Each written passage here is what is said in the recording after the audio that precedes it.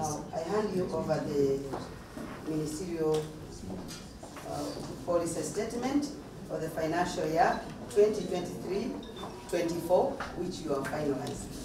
General Mbadi, in his welcoming remarks, wasted no time in issuing a challenge to the nation's standards body, demanding a higher level of diligence in upholding quality standards. He highlighted the importance of a viable trade sector in safeguarding national security as a vital catalyst for the prosperity and stability of youth.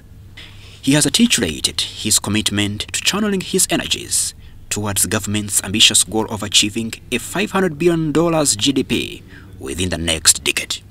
It was my first day in Parliament as a minister, and I gave a very, very short maiden speech. And then what is coming up?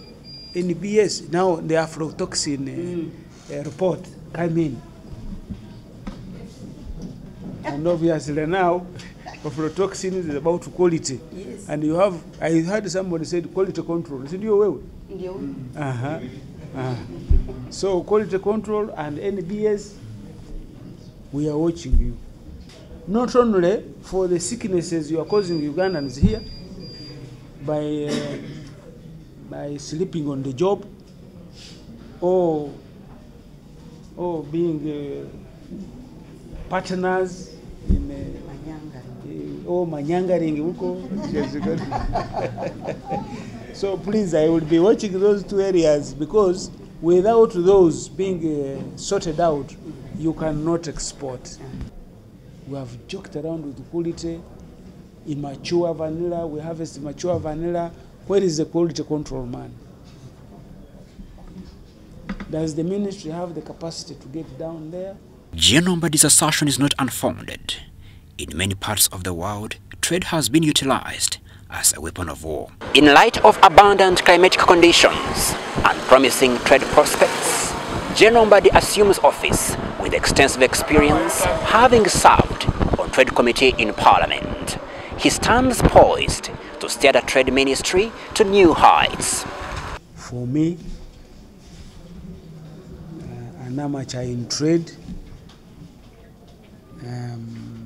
at a tactical and operational level, but I know how it links with the security at a strategic level, because it's one of the elements that form the fourth instrument of power that states wield to relate with their citizens and other states.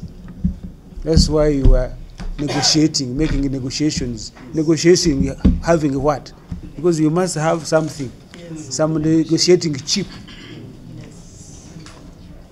to use for the other one to agree with you or disagree with you or something like that. General Mbadi's appointment comes at a time when traders are facing challenges such as high taxation and unfamiliar policies like IFRIS calling for government to rein in expeditiously. Nevertheless, Uganda's trade volumes have significantly increased, especially after its admission into the Africa Continental Free Trade Area. No, me, I'm very easy to work with. You don't have to worry about me. I understand the strategic importance of this ministry.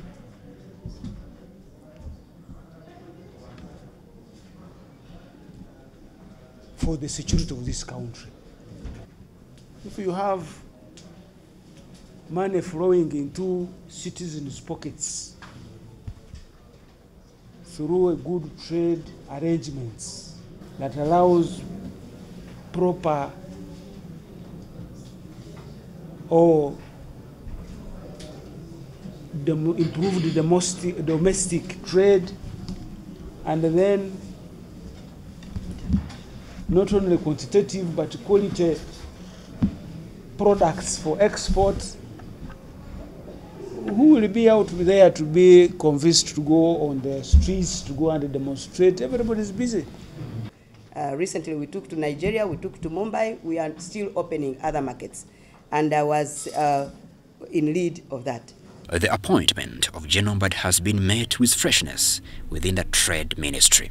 Widely regarded as a timely and strategic move, his accession promises to inject new energy into the trade sector, fostering exponential revitalization and enhancing its vibrancy.